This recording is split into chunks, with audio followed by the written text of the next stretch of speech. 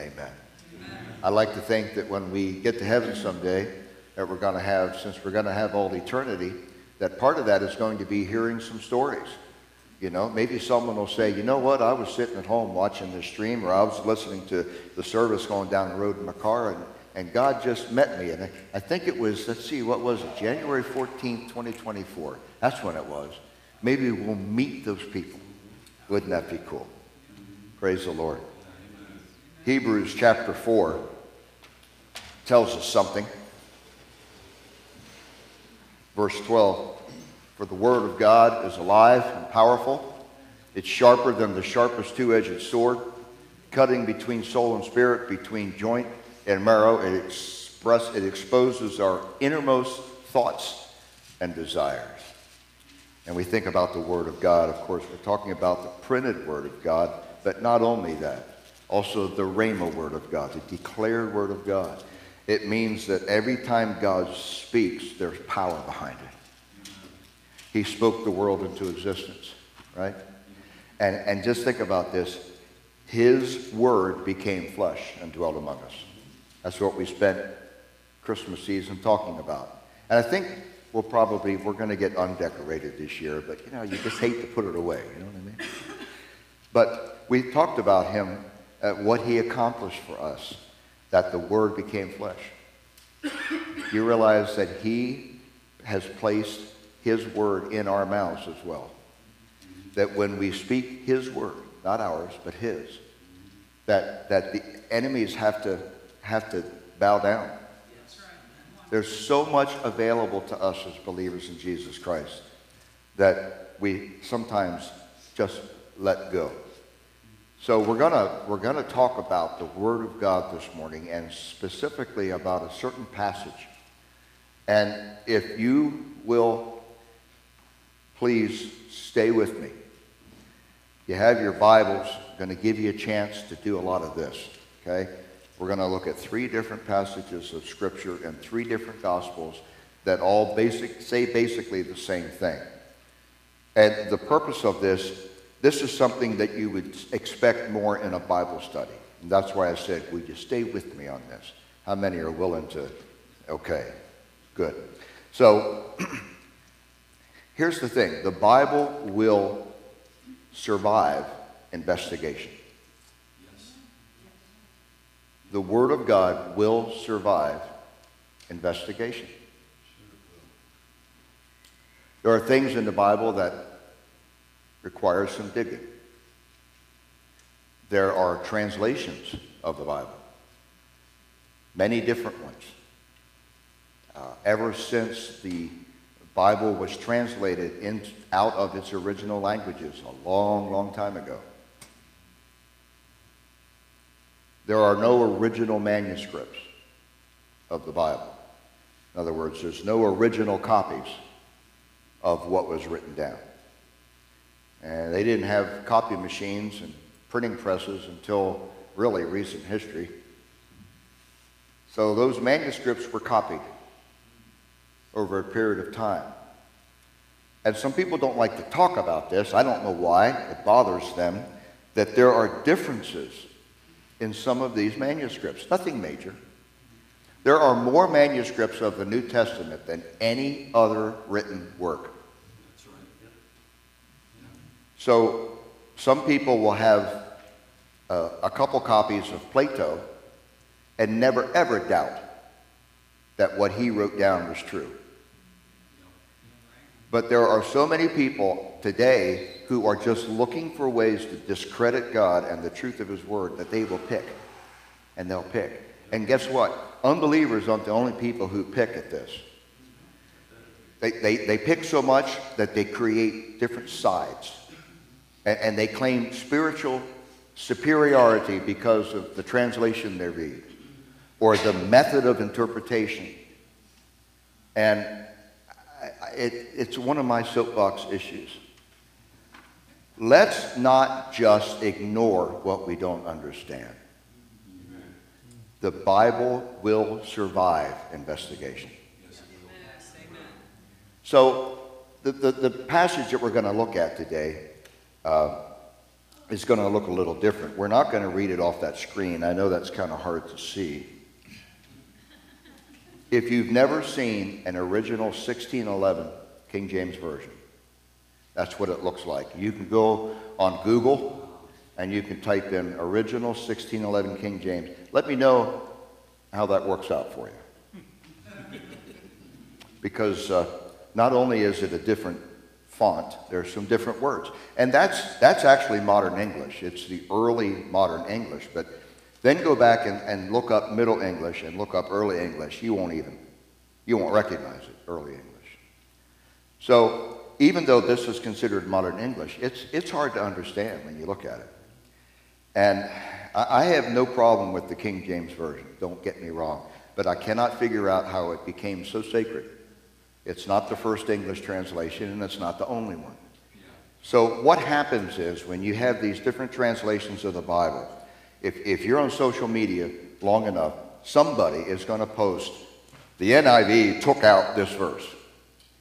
Don't fall for this mess. It's divisive. And I come against it in the name of Jesus. First of all, they didn't number the verses in the manuscripts, right? Here's what happened. Just to give you a brief, and this will help you understand what I want to get into. We're not going to stay in this whole thing, but we want to have good exegesis of the Word of God. We need to understand what it says, what it meant when it was first written, and what it means to us today, right?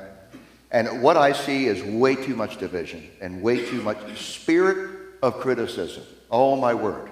Some people think it's a spiritual gift. Criticism. You're wrong because, or they'll run into something that they don't quite understand and they'll just pick their favorite version. That way they don't have to deal with it. The Bible will survive investigation. So, we're going to look at the story of the healing of a demon-possessed boy. It's in 3 Gospels. It's going to be in Matthew 17, in Mark 9, and in Luke 9.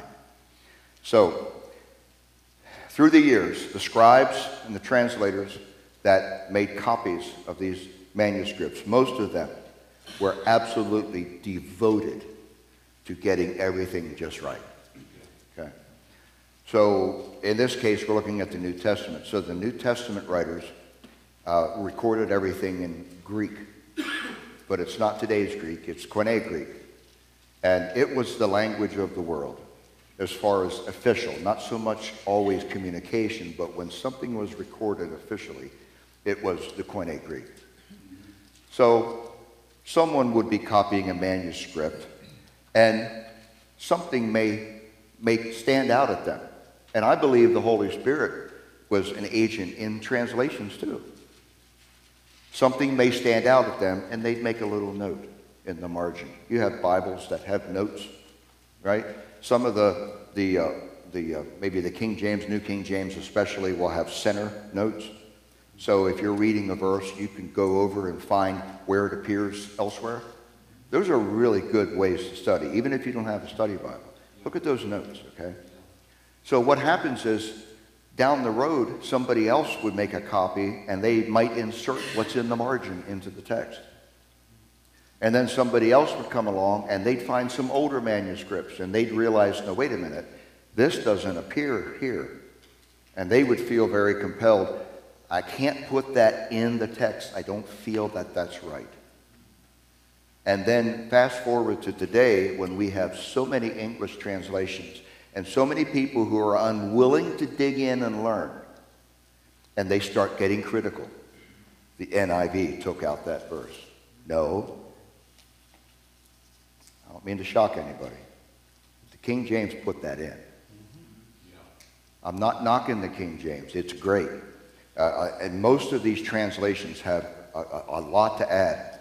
So when we see verses that aren't there, or when we see notes that we'll see sometimes some manuscripts don't include, understand that since there's no originals, we don't have the very papyrus that Luke wrote on for Luke and Acts. It's been copied. We have to understand that there are slight differences. But you know what? None of these differences take anything from the truth of the Word of God. So don't get in these arguments by people who just want to stir something up.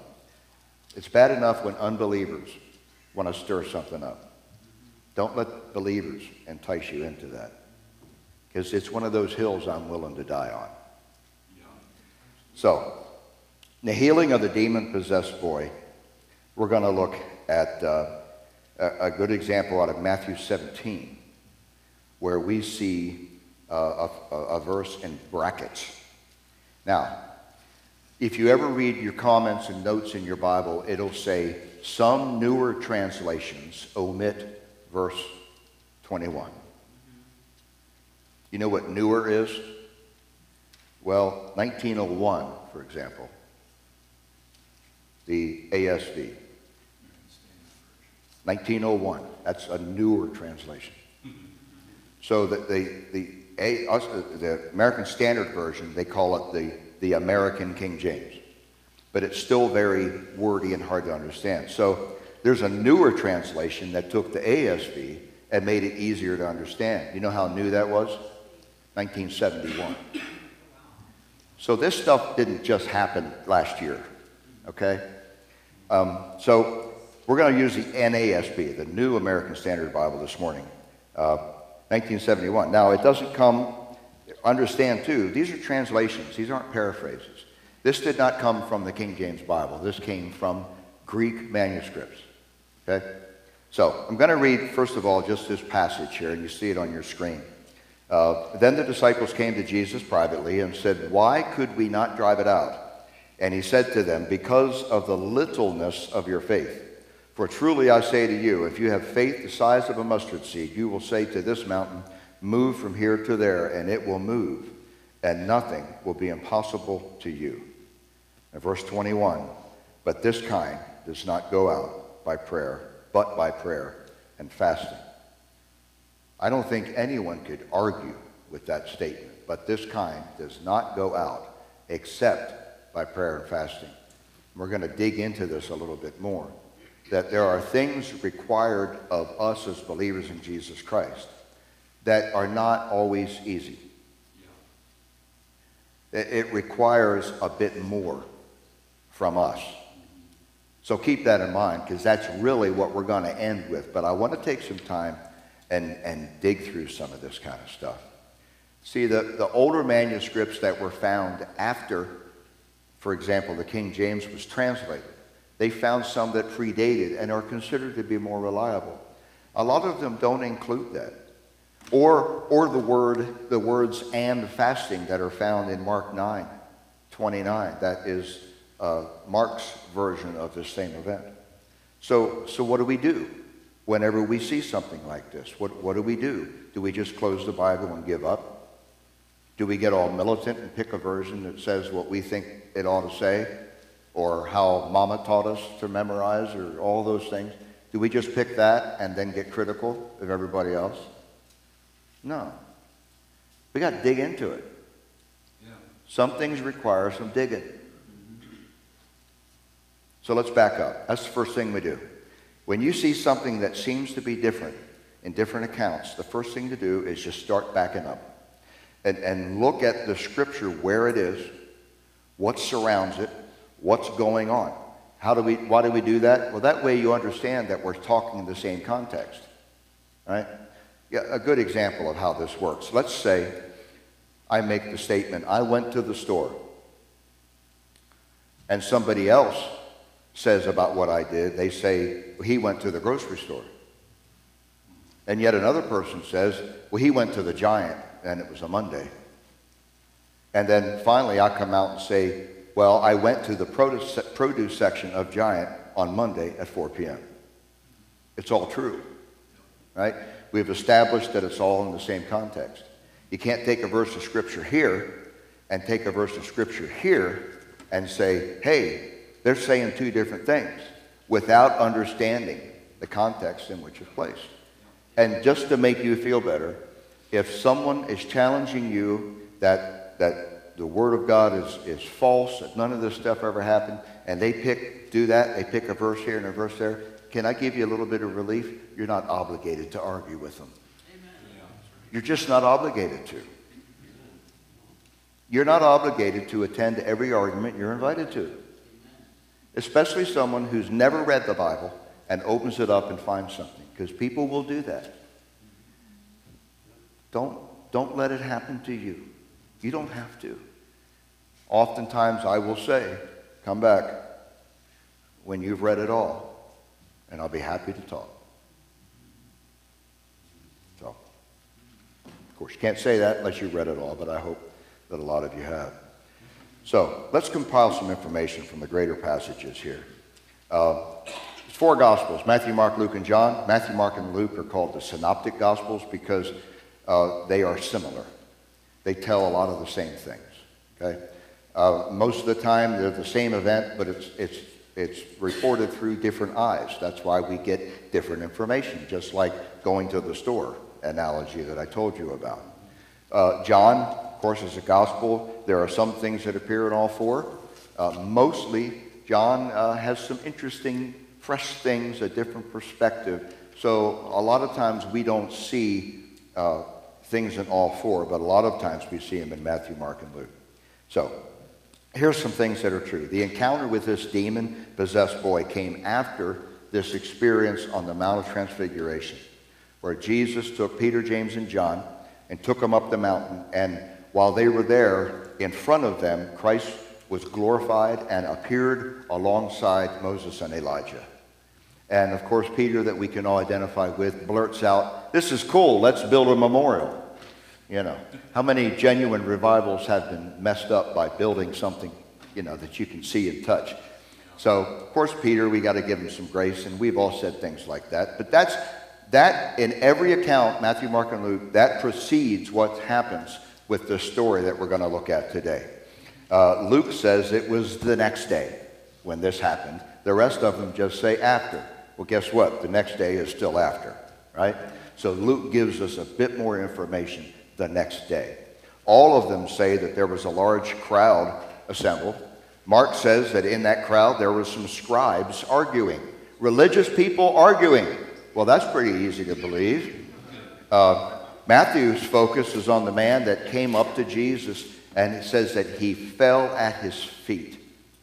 All 3 of them include this man who is the father of this boy who is possessed by a demon.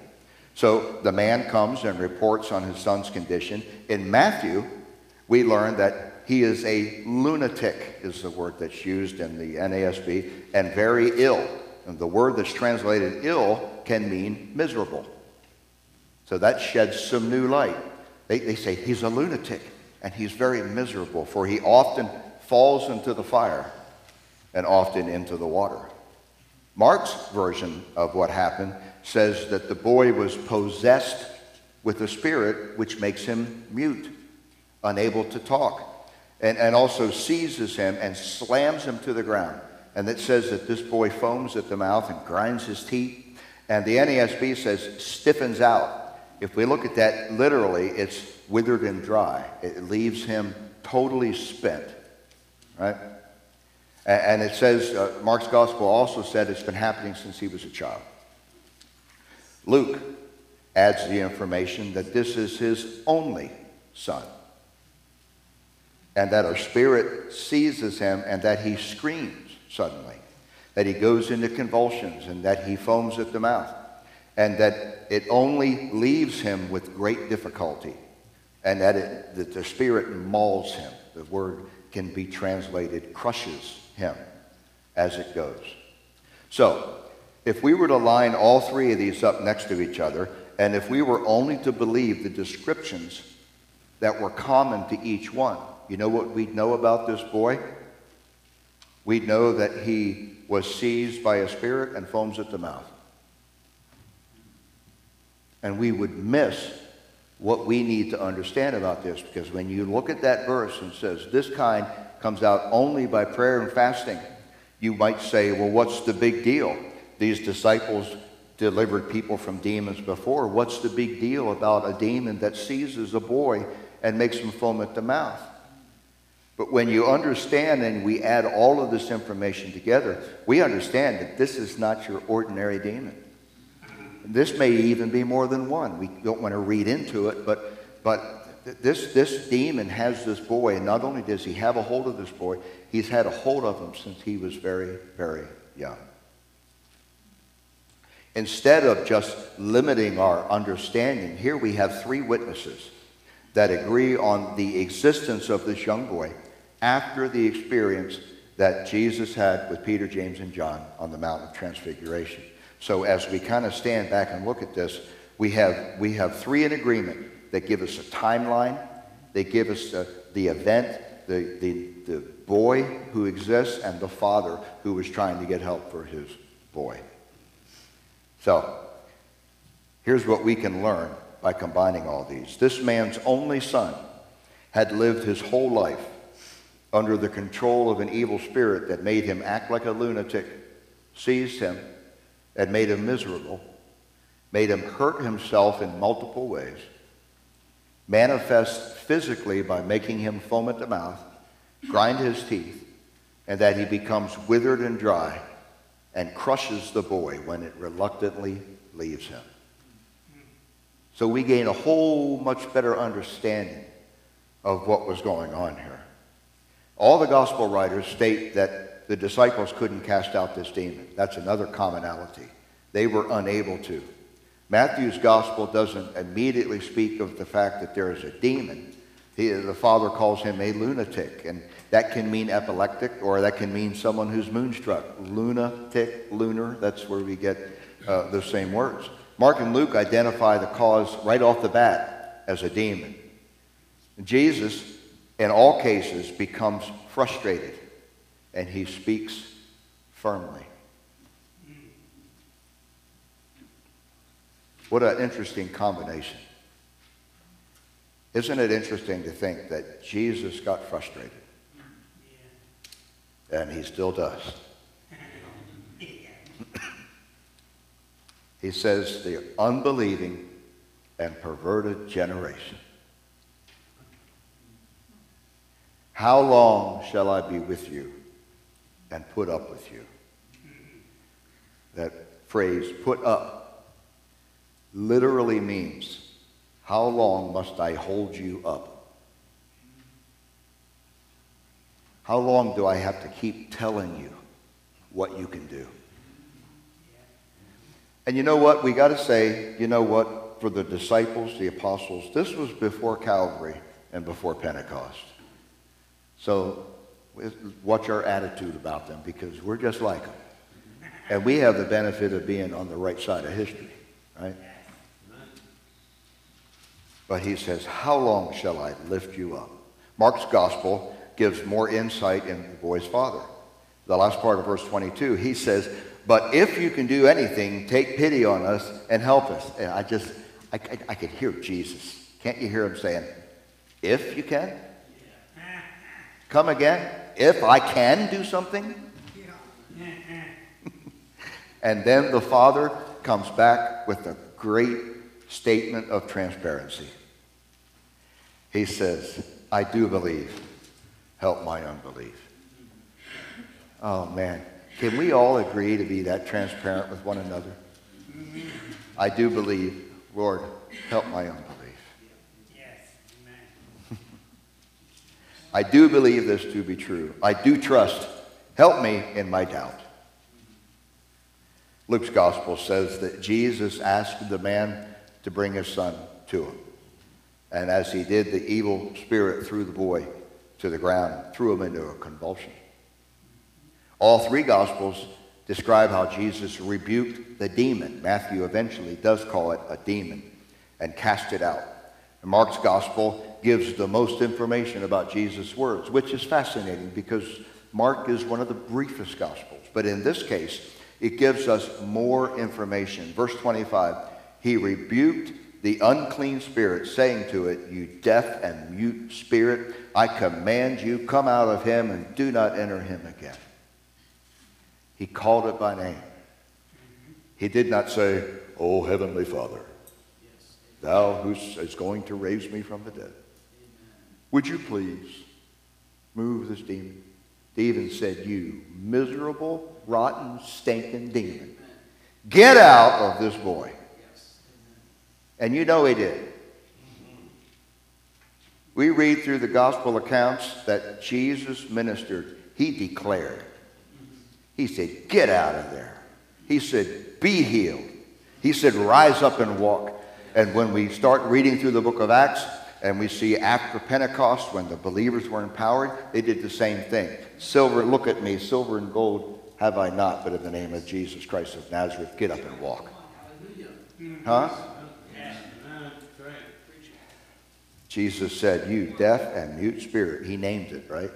I don't know that we always have to name the spirits. Jesus knew what it was. I command you to come out. Called it by name. I just love this attitude. I think sometimes we need to adopt this attitude when we feel like things are happening around us and we feel so decrepit. We feel so powerless. And we get a hold of it, like that song, I am who he says I am. It's okay to out loud say, you dirty, rotten, filthy, stinking devil, demon, get out of my life. Amen. And I think sometimes we have to do that. You know, we don't hate other people, but we're certainly entitled to hate our enemy and his demons. Yes. There's no hope for them. They cannot be saved, right? People can be saved. We don't speak to people like that. But if we don't within us let that thing boil up, that it comes from down here, and we say, you dirty, rotten, lying, thieving enemy, get out. Amen. Man, I think we could do a whole lot rather than going, please do what you said you would do. Take a break. And Jesus' attitude, I love it. And what happened? The demon came out. Mark, again, records more information. Verses 26 and 27. After crying out and throwing him into terrible convulsions, it came out. And the boy became so much like a corpse that most of them said, he's dead. But Jesus took him by the hand and raised him up, and he got up. Sometimes when these demons go, they try to create as much havoc as they possibly can. But you got to keep pushing through that. Huh? Yeah. You got to keep pushing through that. Yeah. Only Matthew and Mark indicate that the disciples came to Jesus privately afterwards and said, why couldn't we do it? Luke tells us something else. The people were praising God, right? Everything looked good. Everybody was excited. You know, sometimes when you stand for the Lord and you do some things like this, people are going to say, yay, God. And Jesus said, I want you to listen to their words and let them sink deep into your heart, because the Son of Man is going to be delivered into the hands of men. The same people that cheer you on one day will criticize you the next. Jesus answered the question differently in Matthew and Mark. It gets to the bracketed verse in Matthew where we started out, verse 21, and the dilemma that many face over this. 20 and 21, and he said to them, because of the littleness of your faith, in answer to their question why they couldn't cast it out. For truly I say to you, if you have faith the size of a mustard seed, you will say to this mountain, move from here to there, and it will move. And nothing will be impossible for you. And then the bracketed verse, but this kind does not go out except by prayer and fasting. Mark 9:29 says, and he said to them, this kind cannot come out by anything but prayer. Well, Mark's gospel was written first, and perhaps words were put into the margin of a manuscript. Maybe that's how it ended up in Matthew. It doesn't make it any less true. And fasting was added on. So when faced with these dilemmas, as I mentioned before, it's best to step back. And sometimes you got to step way back. Let's look at the things that we know to be true. The event occurred. And we know that it occurred on the day after the experience on the Mount of Transfiguration. We know those to be true. We know that no one but Jesus could cast out this demon in this boy. We know that the disciples were perplexed, wondering, why couldn't we do this? Listen, they had done this already. They had already done this. Matter of fact, in Luke's gospel, Luke 9, chapter 1, is the record of when he sent the 12 out and gave them all kinds of authority And he said part of the list he told them they could do was to cast out demons. So they had done this already. They had already experienced, they knew what it was like to take authority over these situations. So what was the difference? Well, Matthew 17 tells us, he says, the littleness of your faith. That was the difference. That was why they couldn't cast out the demon. The littleness of your faith. You know that that whole phrase comes from one Greek word that only appears here and nowhere else in the New Testament. And it means of little faith, or of trusting too little. And in context, I think trusting too little is the key. I'll tell you why. Jesus had already said that this mustard seed faith is all you need. Just a little tiny bit. So why would he turn around and say, first of all, you don't have enough of it, and then turn around and say, all you need is a little bit to move a mountain? And I guess you could ask, what's easier, moving a mountain or casting a demon out of a boy? They're both pretty major undertakings. I think we can really best understand it by trusting too little. And when we trust too little, we call that unbelief. My God can do anything, but he probably won't.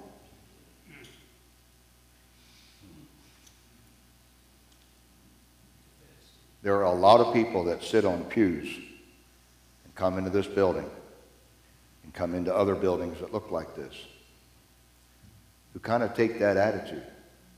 They get very defensive about God and what he can do. But when you start talking about what he will do, there's a big disconnect. It's called unbelief. Now, we don't get to name and claim everything that suits our fancy. And I know that their word of faith movement, that in its genuineness, I think, is a biblical concept. And the extremes is, I'm believing God for a $500,000 house because he said that anything if I ask in faith, believing, I can speak it and I'll have it. And that's certainly not a biblical attitude of faith. But when God has already told us the things that we can believe for, and we don't, that's littleness. That is trusting too little. So that was the answer to the disciples. Why couldn't they cast it out? Because of unbelief. Mark 9, verse 29, Jesus' answer is recorded like this. This kind cannot come out by anything but prayer. And this kind is a word that's used there as we speak of genealogies, like family, this tribe, this type. So this demon was of a aggressive kind. And Jesus says this kind cannot come out by anything but prayer. But does that mean they could have cast it out if they would have stopped and prayed first? Well, in a way, yes, and in a way, no. Simply coming before God and saying, God, please cast out this demon. I don't believe that that's the kind of prayer that Jesus was talking about. I believe he's talking about a consecrated life that is in continual prayer. That we are depending upon him for everything and understanding the source of our strength, and it comes as we come together in prayer. Jesus was so upset when he turned the tables of the money changers over in the temple, and he said that the word says that zeal for God's house consumed him. And he said, my Father's house should be a house of prayer. And somehow we can talk about anything else but prayer, especially if there's food involved and everybody comes. You say, we're going to make this a house of prayer, and about 1% on average, I don't mean here, on average, 1% of people will come to a prayer meeting who come to a Sunday morning. Jesus said, this kind does not come out apart from prayer. So, why was and Why do we have "and fasting" added? Well, the best manuscripts don't add it, but I think it was certainly understood. Why fasting? Started talking about that last week. Why fasting? Because it denotes a setting apart of the usual. It means that if you really want to be the bold believers in Jesus Christ that can stand right in front of the demon and say, "You dirty, rotten, stinking demon, get out." That we don't do that on a whim.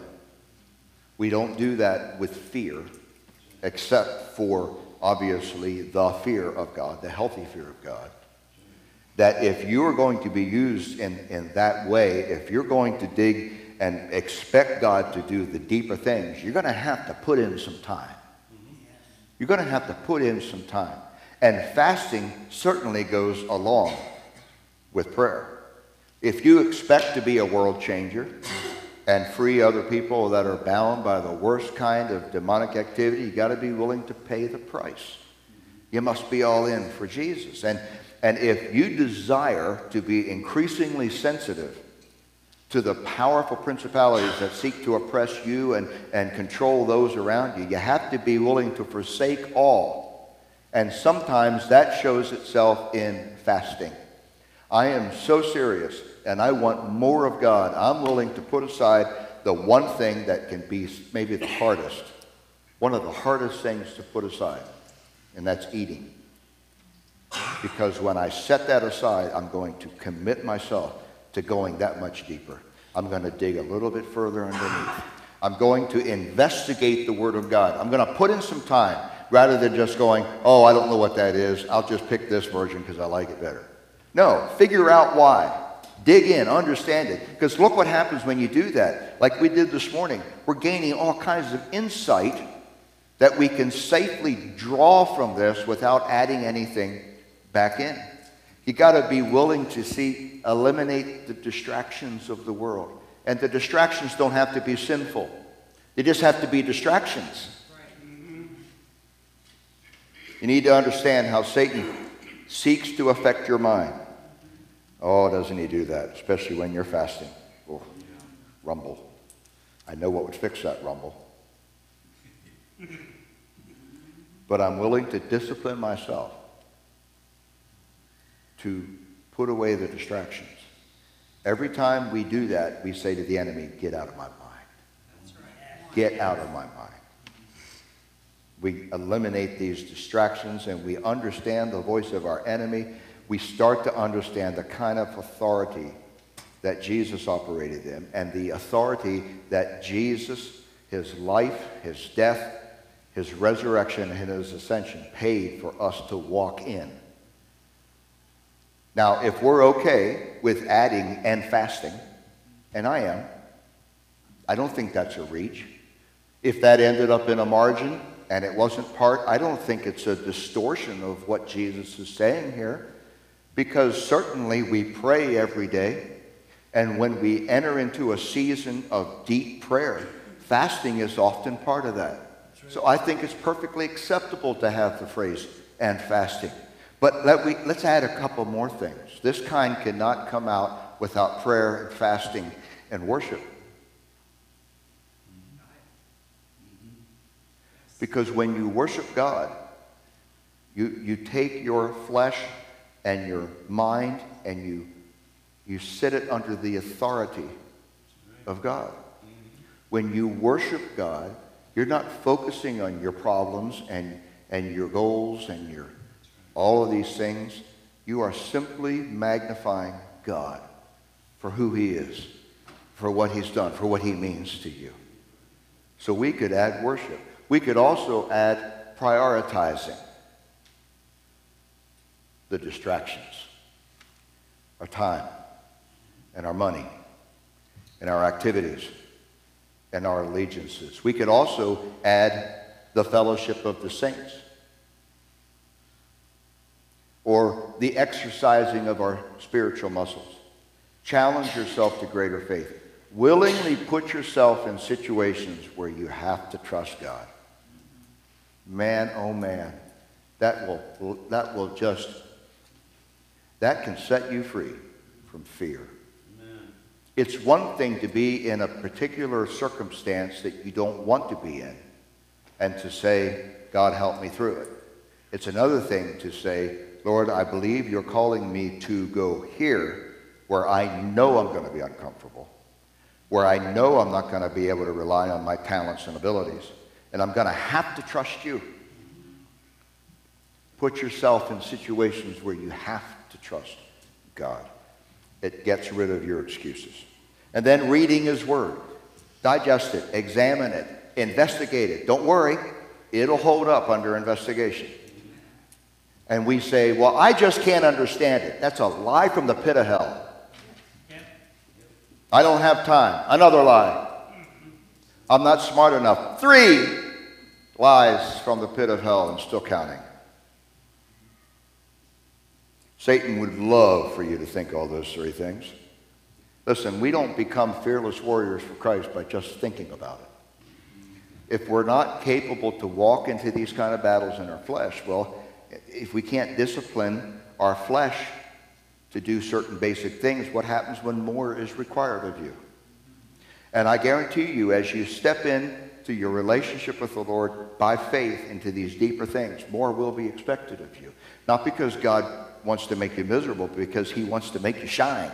He wants to show you what you're capable of when empowered by the Holy Spirit. I have conversed with people who do everything they can not to grow in Christ and complain about their miserable situation. And I got to tell you, I'm not usually one to lose my patience, but I do, honest, being transparent, I lose my patience there. Why is everything going so bad? And do everything they can to stay away from other believers. Or not read the Word. Can't even show up where the other believers get together. If you can't endure some physical pain for heavenly gain, you're just not hungry enough. And I think as a general rule, and I've been guilty of this myself, you can say, well, it's going to be hard to get people to come along to do this. Maybe I'll just back off a little bit. I don't think I'm supposed to do that. I think it's calling all of us. And when I call you to deeper life, I'm calling myself at the same time. It's the first thing on my mind when I get up in the morning. It's the last thing on my mind when I go to bed at night. There have been some things on my mind in between there that shouldn't have been on my mind. Grab a hold and take that thought captive, right?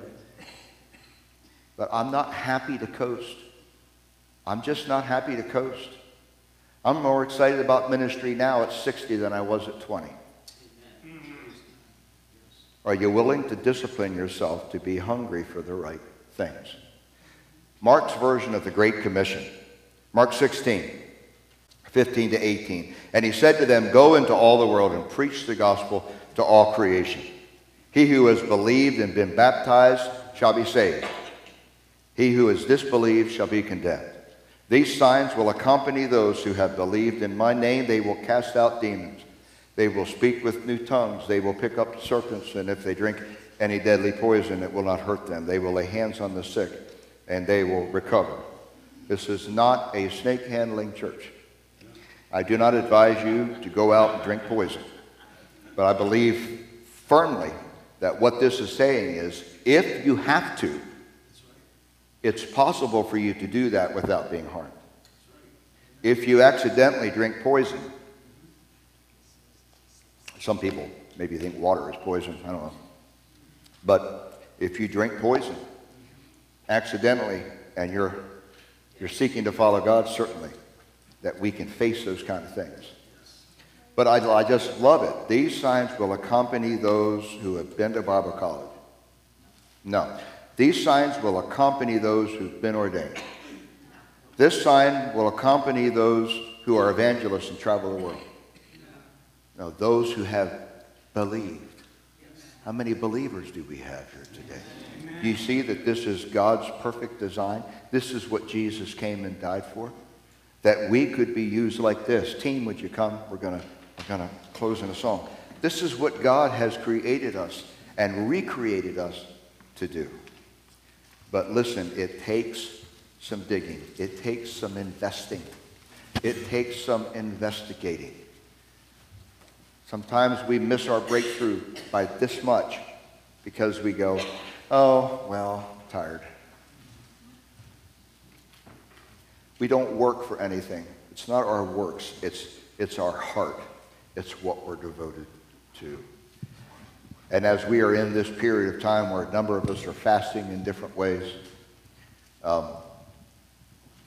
this seemed like a perfect way to encourage you. When you fast, Jesus gave instructions, didn't he? He didn't say if, he said when. When you fast. And one of the things he said was, don't tell everybody about it.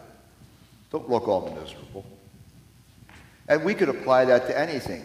When you're believing for your healing, you stand up as straight as you can, walk. Not, when you can't quite seem to get breakthrough, you walk in faith and say, thank you, Lord. I don't know how you're going to do it. When you seek to understand the Word of God, and the first thing that happens when you look at it is you go, press past that. There's stuff online for free. Of course, you gotta weigh it, right? Lots of opinions. I got books upon books upon books. Got commentaries. We got all kinds of stuff available to us. Take the time to dig. It's not just for pastors who have to preach a sermon. It's for believers in Jesus Christ who want to be all that God is calling them to be.